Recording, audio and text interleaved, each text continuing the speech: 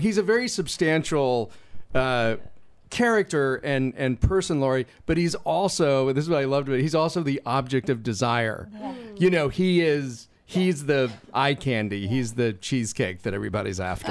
He's the cheesecake, yeah. Yeah, because he looks like Timothée Chalamet in your film. Well, actually, I mean, not to make too much of hay out of it because, you know, directors are directors, but I did for 1 minute think, you know, I am a female director and there is, I don't know that I believe in this completely, but some idea of like people have talked a lot about the male gaze, like what is the male gaze on a female subject? And I was like, but what's the female gaze? And that's part of the reason when Florence as Amy sees Timothy for the first time, I was like, let's shoot it in slow-mo because that's how she sees him. And I was like, I don't know how many times. I mean, you know, you got Bo Derek coming out of the sea. Right, we have, right. you know, we do this all the time to women, and I thought, you know, well, this will be perfect. This is we can give him that kind of slow-moving object of desire treatment, and he takes it well.